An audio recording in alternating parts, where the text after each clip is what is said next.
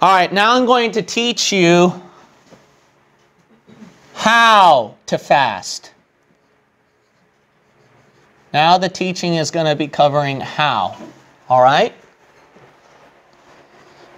And he spake a parable, verse 1, unto them to this end, that men ought always to pray and what? Not to faint. That's important. When you're praying, you should not be fainting. Now go to the book of Mark chapter 8. Mark chapter 8. Now this is the problem with people. So good job that you want to fast and pray, but you're going to make a big mistake where you actually go off the gun and then you fast and pray. I'm going to do it 40 days, 40 nights like Moses did. No, you're going to die, okay? Because actually that's not what God wants. God does not want you to faint. God does not want you to faint when you're fasting. Because look at this text over here. We're going to look at the book of Mark chapter 8. And then notice verse 3. And if I send them away fasting to their own houses, they will what? Faint by the way. Okay, look, Jesus is not against people who fast to a point where they faint by the way. That's why verse 2, he wanted to give them something to eat. Because remember, men always ought to pray and not what? See, so if you faint when you pray, then the prayer doesn't work. I mean, it is a matter of fact, if we're going to talk about health-wise speaking, nutritionally speaking, that when you start off fasting, you're going to experience a little bit of dizziness. So then you lose lack of concentration and focus. So it is important that you don't fast so much to a point where you faint. So you can't starve yourself to a point where you faint. So that's important within Mark chapter 8 and Luke chapter 18. All right, we're going to also turn to the book of Acts chapter 27. Acts 27. So when you do fasting, it is important that you actually research yourself. So I could probably give you some health tips, but the best care that you would know, who would know better about your body is you actually, because you know how you feel, you know how you focus, how you think. So the best advice is you take care of your own health yourself. So research about your health. God does not want it when you hurt your own health when you fast. Because why? Your body is the temple of the Holy Ghost. Amen. So you're supposed to take good care of the body. Look at the book of Acts chapter 27. Now look the danger here at verse 9. Now when much time was spent and when sailing was now what? Dangerous. Why? Because the fast was now already past. These people were observing some fast ordinance. And because of that, when they were sailing where they're going to hit a storm, it became a dangerous point. Why? Because their health was in, they did not have the health to fight through the storm later. Look what Paul had to do at verse 33. And while the day was coming on, Paul besought them all to take meat, saying, this day is the 14th day that ye have tarried and continued fasting, having taken nothing. Wherefore I pray you to take some meat, for this is for your what? Health. So that's important. So research online on how to fast. And they will give you tips on how to fast and how to take it gradually, step by step. I mean, I know you want to be a prayer warrior and you want to say, man, I fasted for 40 days, 40 nights like the Lord Jesus Christ, which is unrealistic. Because Moses and Jesus, they did it through the supernatural power of God. Realistically, you can't survive without water for 3 days. That's an average rate, routine. All right, let's look at the book of Daniel 10. So because I mentioned about diet, that's important, all right? So fasting is not where you die of thirst. Actually, you should be drinking a lot of liquid during your fasting. Fasting, how it comes down to a point where you do it without food and water, you can only do it for an extended long period of time when you gradually reach that more and more. When you get used to it more and more. But actually, you should be drinking a lot of water during your fasting. And you should eat selected portions when you start out. You might say, really, that's fasting? Yeah, because look at verse 2, Daniel chapter 10, verse 2. In those days, I, Daniel, was mourning 3 full weeks. I ate, look what he did in fasting. What? No pleasant bread, neither came flesh nor wine in my mouth. It never said water. It never said fruits and vegetables. It was talking about more solid substances of food. That's fasting. That's how you properly start out, is you get rid of more of the fatty food, more of the solid food. So in fasting, how it goes by selected meals. So selected diet. So you got to look at your diet and select it. Start it out that way. In time, you can do it more and more. There are people who accomplished, I think, 30 to 40 days. There are some people who did that, actually. I wish I can do that too. If I did that, then I'd be skinnier than what you already see, and then I'd be death. You'd see death every single Sunday.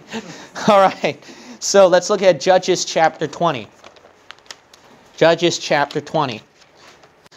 To do fasting, start it out as small, short amounts. You don't have to do it for a couple days. Start it in short amounts and then increase it. You might say, is that properly fasting? Yes. Short duration, short periods is counted as fasting to the Lord. Didn't you know your pastor fasts a lot? Yeah, he fasts often. But it's not where you think that I'm such a prayer warrior that, oh, he fasted for a couple days and weeks. And no, it's not that. Fasting goes, look at the book of Judges chapter 20. Now look what the Jews did. That God finally answered their prayer because they did this at verse 26. 26. And all the children of Israel and all the people went up and came unto the house of God and wept and sat there before the Lord and fasted that day until what? See that? Until even. So fasting can go for short periods of time. So start out that way. That's how you can properly fast. And then you can increase it more and more.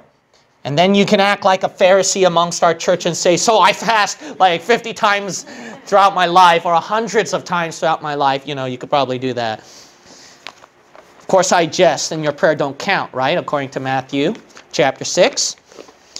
Look at the book of Luke, chapter 18. Luke 18.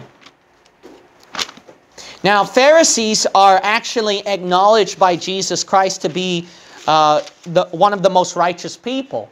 But they actually turn out to be the most prideful people and arrogant people that Jesus realized, and hypocrites. However, Jesus recognized that they were a role model in righteous standards and practices. So, look at this example. Pharisees even knew that following the most righteous example, there's a routine throughout a week. So you can have a fast routine. So it's not like you champion out for the Lord for several days. No, go by a routine like twice a week. That's actually considered a righteous standard, believe it or not, if you go twice a week. Because look what the Pharisee even recognized it and bragged it. He bragged about it. Look at Luke chapter 18, verse 12. The Pharisee said, I fast twice in the week. I give tithes of all that I possess. Why would he brag about that if fasting twice in the week is not really a big deal? So see, it is a big deal. So God's not looking for some type of Moses coming out of Mount Sinai, or Jesus coming out of the wilderness 40 days, 40 nights without food and water. You die, man. They only survived that way because they had the supernatural power of God. Now, you go by a routine. Go by a routine. Now, some of these prayer warriors, I hate to say this, but I have to say this, that way people don't get messed up in wrong doctrine. So Leonard Ravenhill, God bless his heart, I give him as a primary example on prayer, which I highly recommend you to listen to. But because they get so infatuated with this prayer routine, he gave an example of a guy who prayed so hard that the floor beneath him actually bent beneath his knees, which is what I compliment. I said, man, that's a blessing. But the guy prayed so long where the floor bent beneath his knees that he died there. Now, that's not something where the Lord sees as, a height of spiritual epitome. I mean, fast twice in the week is considered as, that's pretty good to the Lord. All right? So don't think that you're so backslidden in your prayer life. Some people can get so deep devotionally, so deep into the prayer topic, that they nevertheless teach something wrong. That's important to be aware, okay? That's important to be aware. So I hate to say that about Ravenhill, but it's got to be. But you got to realize this, like I've told you a long time ago in videos, that unless you're a Bible-believing Christian, attending a Bible-believing church, knowing King James dispensational truth, attending these kind of people, then you would know more properly, and you can fall less prone to errors. So that's very important. That's why it's important to get involved in that. I keep saying, get involved in the Bible-believing work in church. Because if you don't and you're by yourself, despite the best intentions you might have, like some of these people, you'll teach something wrong, and even hurt somebody. So have a fast routine, and the Lord will bless it. And go to Psalms 109. Psalms chapter 109. And I will close it right here. Now this is extremely important that you want to know, okay? Psalms 109. This is kind of a little bit of a sermon that you might like too. Psalms chapter 109. Or you might hate it if you're very fleshly.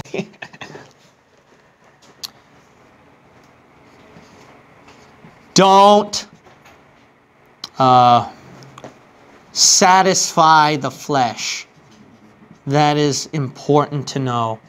What do you mean by that, Pastor? Because after you finish fasting and praying, the tendency is to go for a nice big pizza and chocolate and ice cream and dessert. Actually, some Christians and some people who practice fasting recommend that is not what you want to do, because then you bloat up your stomach and your health. But actually, the reason why some Christians deny this too is because you know what you're doing? Because here you are at a spiritual plane and height that you've accomplished by diminishing the feast of the flesh. But what did you do when you bloat your flesh up again? See, then what happened to that spiritual height? So that's so important. You don't want to go back into like, after you finish fasting, then you go, okay, like that. Even people who practice fasting, secular lost people, not in a spiritual manner, but a physical, fleshly manner, know that they can't just go back to eating fatty food immediately after that. So go to Psalms 109. This is the key with fasting at verse 24. My knees are weak through fasting, and my flesh, what? Faileth of fatness. That is fasting there. Fasting is where the flesh fails. The flesh fails. So when you finish fasting, obviously it's not like don't eat anymore, don't drink, but just go back to your normal routine. All right? You are just living normal everyday lives right now, and fasting is the different pointer. So then, when you finish fasting, just go back to normal. It's that simple. Just go back to normal. So go back to your normal routine. Now here's another thing. When you're trying to fast and pray, people make it up with not just fleshly food to make up for it. They'll do fleshly things to make up for fasting. So maybe watching a lot of television, getting to social media a lot. God forbid, but some people get into drugs. That's possible. That way they can go on fasting for a long period of time. That definitely, sin don't make you better. Secular music. Going outdoors with people and try to make up with social gatherings, stuff like that. So you don't feed your flesh. Just go back to a normal routine. This is not college where I'm going to put all my hard work and effort to an exam, and once the exam's over, I'm going to party and just eat a lot of food and hang out with my buds. No, this is not college. This is not like high school, okay? You're just going back to a normal routine, and you gradually build it up, okay? So then you go back to the normal routine. As a matter of fact, some people recommend just go by pulse, go by fruits and vegetables when you get back, and then slowly put more solid food into it. Now, here's something that's interesting. Actually, this is the final one, so I'm sorry. Go to the book of 1 Corinthians 7. Now, this might be surprising to you, but this is actually true. I don't know if anyone taught this yet, but I discovered it. So look at the book of 1 Corinthians chapter 7. Now, I don't know if you knew this. At the book of Exodus, go to 1 Corinthians 7. 1 Corinthians 7. At the book of Exodus, when God was going to meet the people and talk to them. So remember, prayer is like talking with God, right? When God was going to communicate face to face with them, He told the husbands not to sleep with their wives. He said to abstain that. Why? So that the communication can be holy with Him. Because it is true, God says that the marriage bed is undefiled and holy, but that's between you and the spouse. The privacy of you two, that's it. But then when you come before God, see, when it's a relationship between you and God, and especially when you communicate with other people, obviously they don't want to know what you did the day before, all right, with your loving spouse, all right? We don't want to know. So obviously there is something, let's be honest, that is unclean about it. So when you communicate with the Father, He wants that actually separated. Because look at the book of 1 Corinthians chapter 7. Don't let the devil distract you, okay? The devil wants to distract you from what I'm going to show you now. 1 Corinthians chapter 7 and verse 5, okay? The Bible says, defraud ye not one the other, except it be with consent for a time, that ye may give yourselves to fasting and prayer, and come together again, that Satan tempt you not for your incontinency. So this is, speaking of context, verse 4. The husband and wife together. 1 Corinthians chapter 7, verse 4 through 5 says that actually a man and a wife, they should have relationship with each other. Don't defraud the marriage bed from each other. So you should be together. However, when it comes to fasting and prayer, God says that's the exception. You get away from that. In fasting and prayer, you get away from that. So basically, the marriage bed, abstain. Abstinence. So actually, if some of you are already single, then that's not a problem for you, right? So if you're single, that's... So if some of you are single, this is, you can practice this. But if you're married, I forgot an E after marriage. But if you're married, here's the thing. If you're going to practice fasting and prayer, some preachers may not know this. Some Bible believers don't know this. But this is, now, I'm not going to say that, this is 100% doctrine that, hey, so if, man, if you don't sleep on the couch in the living room that night when you fast and pray, then God's not answering that prayer. I'm not going to teach it that way. But if I'm going to come to my own preference and conviction, I think that's the case. I think that is the case. The case is where you don't... Okay, thank you, brother. All right, I was going to do that. All right, I was going to do that. Rats. Man, the devil just wants you not pay attention. All right. So, let me conclude it this way. The conclusion is this. The conclusion is that, so if you're a Bible-believing preacher, or even a Bible-believing person and you're married, that's something you might want to think about, where you might have to sleep in separate rooms. That's good. Might be. Because I'll tell you what, I would, if I'm going to fast and pray. If I fast and pray, I'm going to practice that, actually.